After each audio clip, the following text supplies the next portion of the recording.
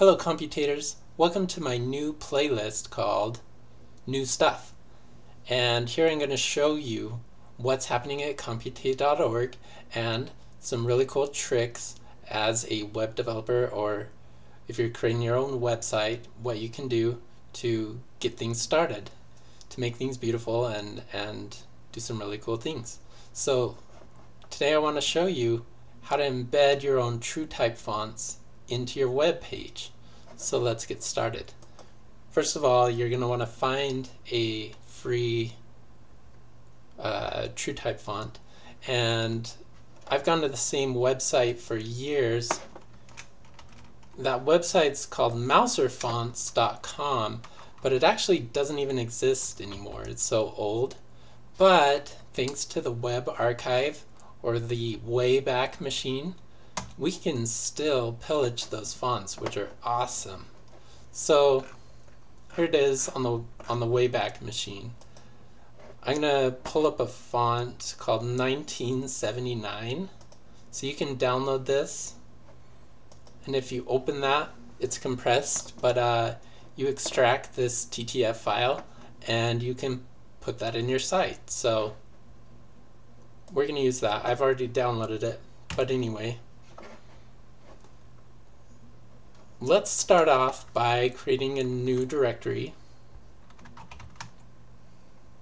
called HTML font. We're going to go in there and we're going to create a shell script that you can run again and again to recreate your web page for this in this directory. So we're going to call this script generate.sh and edit it with vim. Okay. So first of all, we're going to delete all files starting with _index*. The underscore is not important, but it's just my prefix I'm using here for my file fragments. The fragments that are going to make the real web page in the end. Okay, so rm-f_index* will delete any file starting with _index. Okay, now we're going to write the beginning of the HTML document. We're going to use echo and then a single quote, and there's a subtle difference between the single quote and the double quote in Bash that's really important. If you do a double quote, you can embed environment variables like $path, and it will evaluate that. Okay, so in the single quote, it won't evaluate it, and it'll echo as the string $path. But if this was a double quote with $path, then it would actually expand that into your path environment variable, which is a big long string of bin directories. Anyway, here we're going to use the single quote and start writing our HTML. But I always like to use XML, which works really well for me because I love XML in its purity. So we got our XML declaration and then our HTML element and our head element for metadata. So we put a meta tag and properly encode our HTML file, UTF-8, since I'm very passionate about internationalization and proper encoding, and give this a title of Learn About Fonts in HTML Pages. and our title, and add some style. So we can add a font using the @font-face CSS construct with a curly brace, and then we give it a name. We give our font face a name, font family quote. I use quotes here just to be certain that it's going to work, because our font here is 1979, which is just a number, which doesn't properly evaluate in CSS if it's not quoted. So if you've got spaces in your font name, or if it's only numbers, you're going to want to quote it, or you might just want to be consistent and always quote it, just in case. Now we add a source. Now normally with a source, you give it a URL, which is actually a relative or absolute URL, but in our case, it's going to be data, and here we declare the content type. And since it's a .ttf file, it's got a content type of font/true type. We add a semicolon, char set, and declare our encoding here for the font, and we want it UTF-8, and a semicolon, base64. So we're going to base64 encode this font. Now what does that mean? So we have that font here, and let's take a look at it in this directory.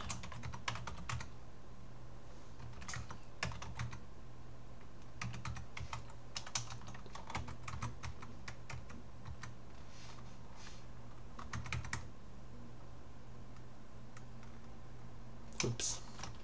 Browser a 1979.ttf. Okay, so this is a binary file.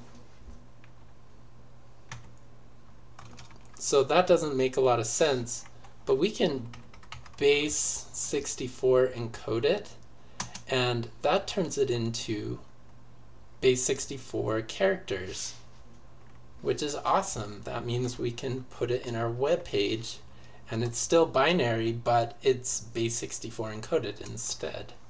Okay, so we need to get all of these lines on one big long line together, and we can use Perl, and Perl is one of the wonders of the world and one of my favorite tools, and I barely even know it, but just enough to do some powerful regex and other expressions that are really handy. Okay, so if we base64 encode this and then pipe it into Perl-PE, and here's some quotes, chomp. This is a Perl command that will get rid of all the new line characters. So we chomp it, and what we get is everything on one big line. Perfect. Okay, so let's take that command we wrote and put it in our script. But let's finish this line. So we're going to write the HTML up to here, and then close that and write it to a file called _index01.html. Okay, and then we base64 encode the first font, like that, and we're going to write that into another file, index02-font-1979, whatever we want here. The important thing is that it's alphabetically ordered after the first file. So index underscore index 01 is before underscore index 02, which will work. We can give it whatever extension we want. I'll just call it .base64. Okay. Next, we're going to write some more HTML. The HTML between the two font faces. Alright, so we echo again, quote. We're going to close this URL construct and then add, this is important that it comes after the URL. You put format, parenthesis, quote, truetype,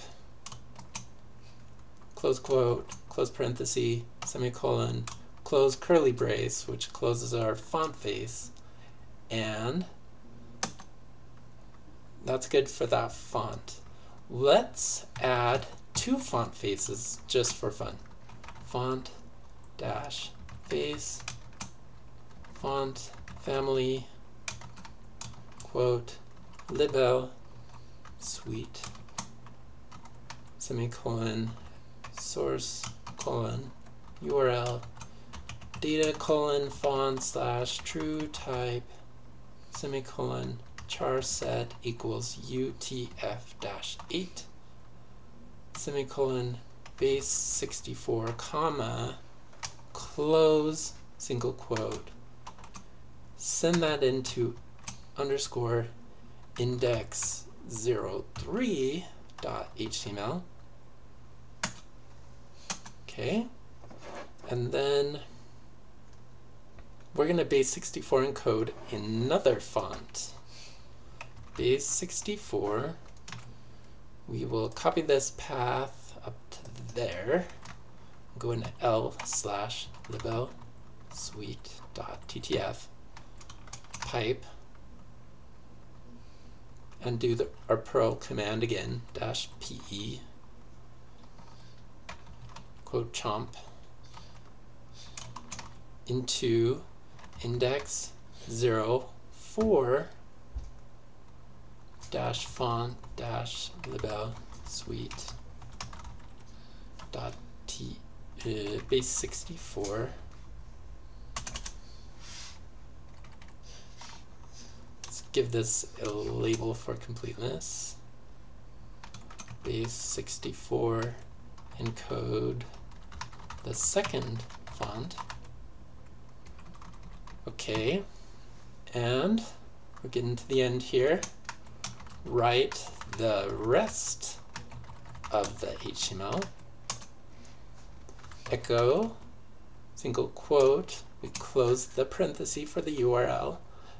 We add format, quote, true type, quote, close paren, semicolon, close curly brace, and we're almost done with this style, but we're going to add a style to the h1 tag to give it font dash family, quote, 1979, the same font family we declared above, semicolon, close curly brace. H2 is going to have the font dash family of libel suite, and that is enough style for today. Let's close our head. Let's open our body so we can see some font style. We'll add a div, and then we'll add an h1 and put some text in there like this is in the 1979 font. Close the h1, create an H2. This is in the Lego Suite font. Close the H2. H3. This is in the default font. H3.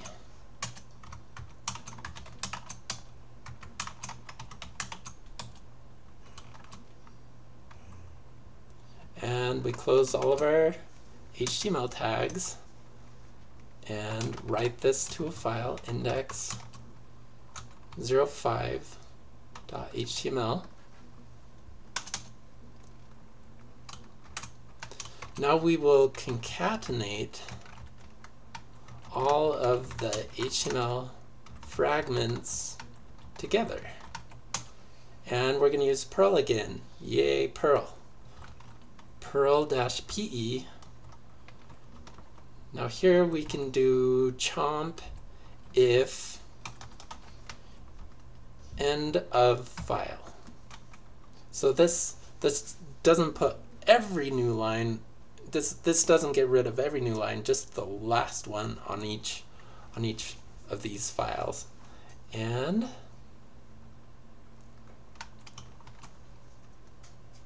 we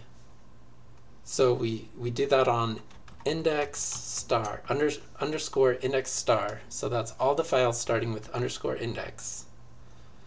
And we write that to index.html.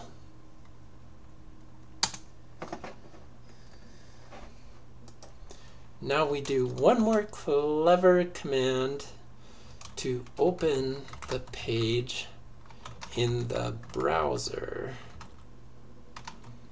And we use xdg-open index.html.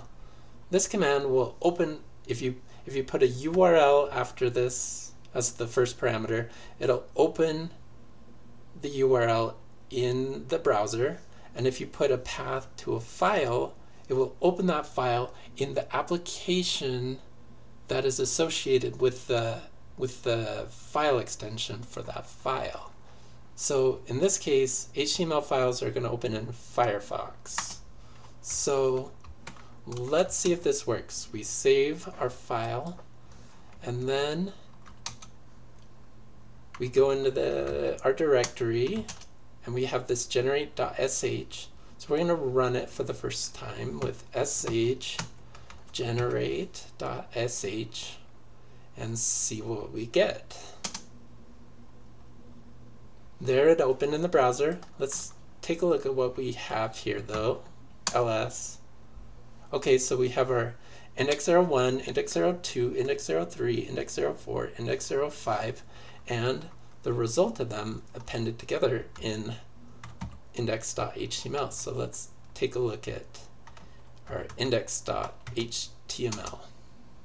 We have our beginning HTML up to the font face, and then there's the base64 encoded font. So we have one of those there, we have another one there, and we missed something here.